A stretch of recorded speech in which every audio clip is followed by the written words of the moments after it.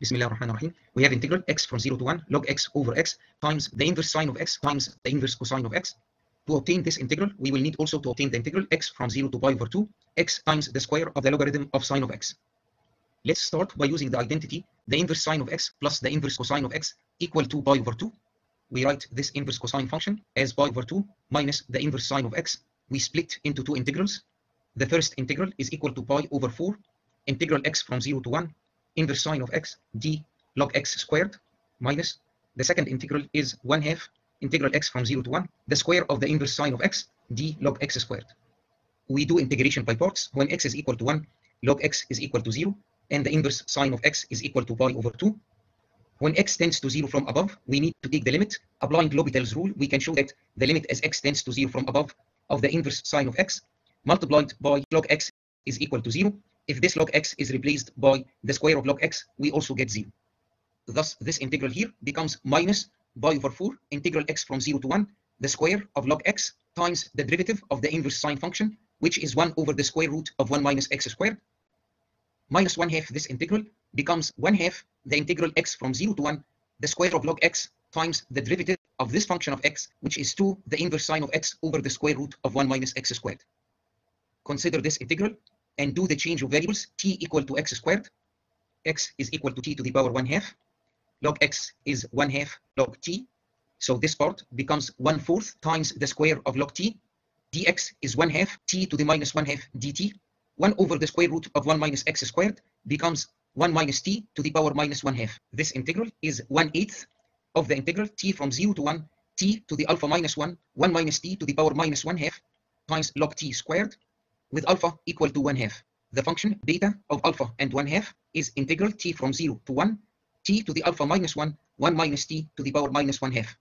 We get this integral from beta of alpha and 1/2 by differentiating twice under the integral sign with respect to alpha.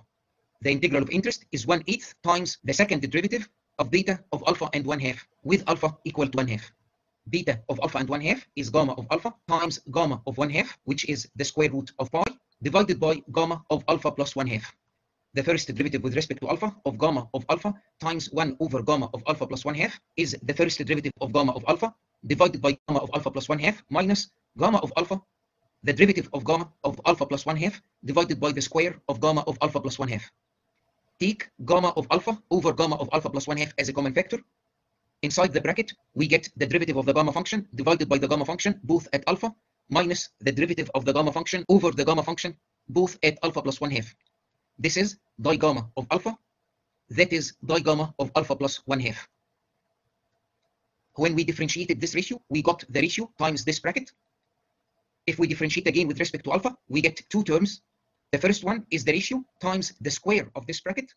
The second term is the ratio times the derivative of this bracket with respect to alpha, trigamma of alpha minus trigamma of alpha plus 1/2.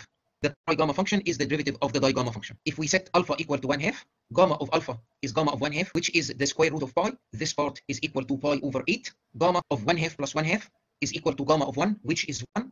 We need now to obtain the digamma and trigamma functions evaluated at 1/2 and at 1. This is a series representation of the digamma function minus small gamma, Euler-Mascheroni constant, plus summation over non-negative integer j of 1 over j plus 1 minus 1 over j plus z. If we differentiate with respect to z, we get summation j from 0 to infinity, 1 over the square of j plus z. If z is equal to 1, the summand is equal to 0, digamma of 1 is equal to minus small gamma. If we put z equal to 1 here, we get the sum of the reciprocals of the squares of the positive integers, that's zeta of 2 or pi squared over 6. Trigamma of 1 is pi squared over 6. Trigamma of 1/2 is summation over non-negative integer j of 1 over j plus 1/2 squared, multiply upstairs and downstairs by 4. We get 4 summation j from 0 to infinity, 1 over 2j plus 1 squared. This is the sum of the reciprocals of the squares of the positive odd integers. This is zeta of 2 minus 1 over 4 zeta of 2. Trigamma of 1/2 is equal to pi squared over 2. What about digamma of 1/2? Replace this z by 1/2. 1 over j plus 1 can be written as integral t from 0 to 1 t to the power j.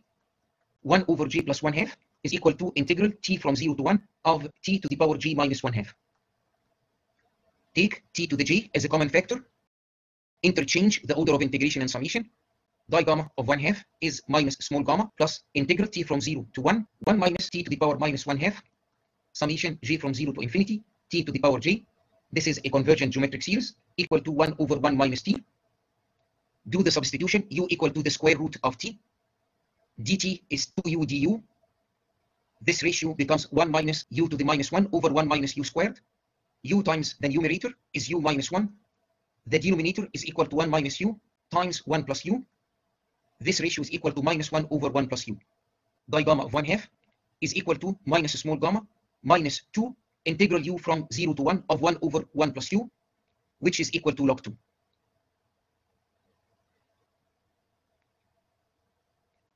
The integral of interest is this linear combination of these two integrals.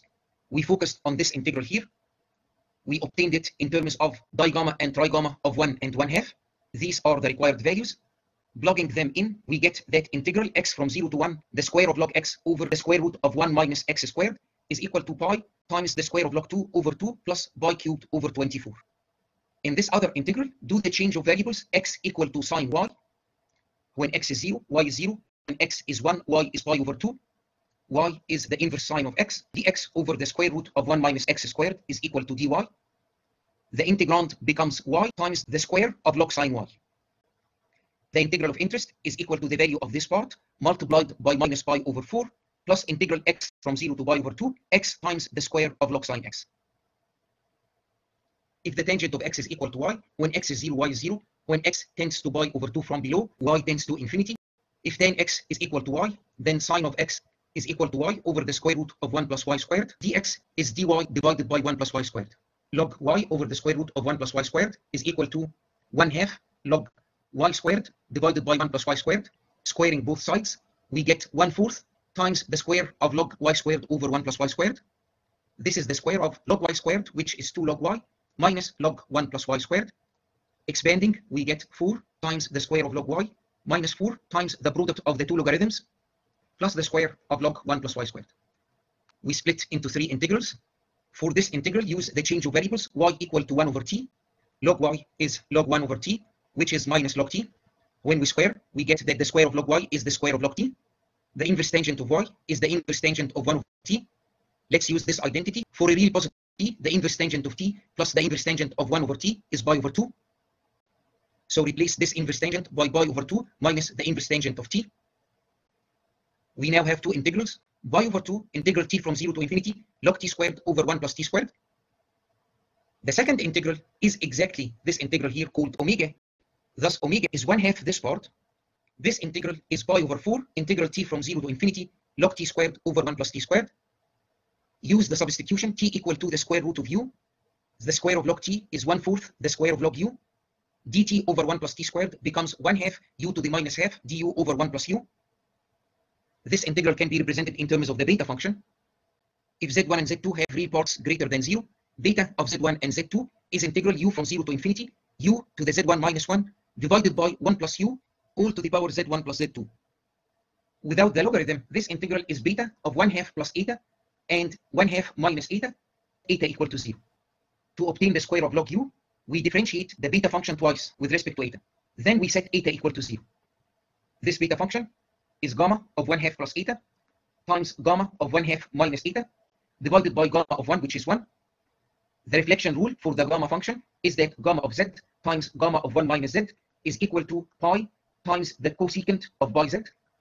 So gamma of eta plus 1/2 times gamma of 1/2 minus eta is pi times the cosecant of pi times eta plus 1/2. This is pi secant of pi eta. When we differentiate twice, we get pi squared times pi, that's pi to the power 4. The second derivative of the secant function evaluated at 0 is equal to 1. This integral is equal to pi to the power 4 over 32. We now have this integral. That one was obtained in a previous video. Its value is in terms of pi, the natural logarithm of 2, and the polylogarithm function of order 4 with argument 1/2. We still have this integral here. Let's do the change of variables. Z equal to 1 over y. The integral becomes z from 0 to infinity, the square of log 1 plus 1 over z squared, the inverse tangent of 1 over z over 1 plus z squared. We can write the inverse tangent as pi over 2 minus the inverse tangent of z, split into two integrals. From the previous page, we know that if we use here z equal to 10x, we exactly get 1/4 times this integral. So this integral is equal to this part here divided by 2. We still have this integral, which after expanding the square can be split into 3 integrals. In the first, we have the square of log z. In the second, we have the square of log 1 plus z squared. In the third, we have the product of log z and log 1 plus z squared. Write this integral as the sum of 2 integrals, one from 0 to 1 and the other from 1 to infinity. This is written using the dummy variable of integration y. For this integral, do the change of variables y equal to 1 over z. The limits of integration are now from 0 to 1. We have this integral in terms of these 3 integrals. These 2 are exactly equal. So this integral is 2 times integral z from 0 to 1, the square of log z over 1 plus z squared. Write down this as the integral plus a copy of itself. Write the copy with the variable y. Do the change of variables y equal to 1 over z. We get an integral with the exact same integrand, but the limits of integration are from 1 to infinity. These 2 integrals can be joined together as one integral from 0 to infinity. This integrand is exactly this one here. These 2 integrals are equal. One is multiplied by 4, the other by -4. They go away. The integral on the left-hand side is integral z from 0 to infinity, the square of log 1 plus z squared over 1 plus z squared. For s between 0 and 1/2, beta of 1/2 and 1/2 minus s is integral t from 0 to infinity, t to the minus 1/2 divided by 1 plus t to the power 1 minus s. Using the substitution t equal to x squared, beta of 1/2 and 1/2 minus s is equal to 2 times integral x from 0 to infinity, 1 plus x squared to the power s minus 1. If this is differentiated twice with respect to s, the integrand gets the extra factor, the square of log 1 plus x squared. Going back to our original problem, we are interested in integral x from 0 to pi over 2 x times log sine x squared. This integral itself is equal to the main integral x from 0 to 1 log x over x, the inverse sine of x, the inverse cosine of x, plus pi to the power 4 over 96 plus pi squared log 2 squared over 8. We are done if we evaluate this integral, which is this one here in the limit as s tends to 0 from above. Specifically, integral x from 0 to infinity, the square of log 1 plus x squared over 1 plus x squared is 1/2 the limit as s tends to 0 from above of the second derivative with respect to s of beta of 1/2 and 1/2 minus s. The beta function is equal to gamma of 1/2, which is the square root of pi, times gamma of 1/2 minus s, divided by gamma of the sum, which is 1 minus s. Here is the first derivative of this ratio with respect to s. If we take the ratio as a common factor, we get inside the bracket di gamma of 1 minus s minus di gamma of 1/2 minus s. Differentiating again with respect to s, we get the ratio of the gamma functions times the square of this bracket plus the ratio of the gamma functions times the derivative of this bracket, which is trigamma of 1/2 minus s minus trigamma of 1 minus s. When s tends to 0, this ratio tends to the square root of pi. Get this outside factor, pi over 2. We also have the square of di gamma of 1 minus di gamma of 1/2 plus trigamma of 1/2 minus trigamma of 1. Using our previous results, integral x from 0 to infinity, the square of log 1 plus x squared over 1 plus x squared is pi cubed over 6 plus 2 pi times the square of log 2.